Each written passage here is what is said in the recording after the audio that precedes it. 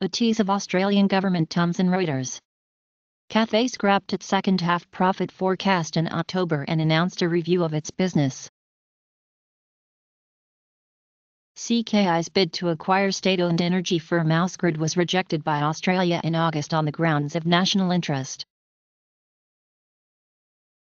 The Open Skies deal allows mainland carriers unlimited capacity on routes to Australia, at a time when Cathay is not allowed to add any more flights to Australia's biggest airports and can only increase capacity by using larger aircraft.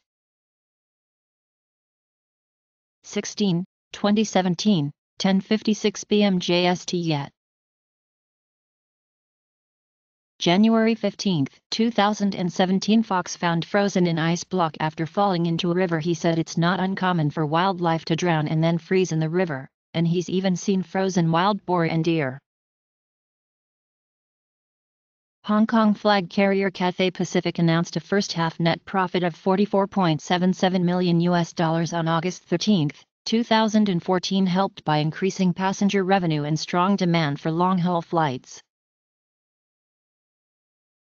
Cathay is also caught on the wrong side of China's one country, two systems arrangement towards Hong Kong, as the regional hub is excluded from the air transport deals China is cutting. The new management direction has to look past market share gains, said Will Horton, a Hong Kong-based analyst for aviation consultancy Kappa. Coach, former player, and ESPN tennis analyst Brad Gilbert doesn't think so.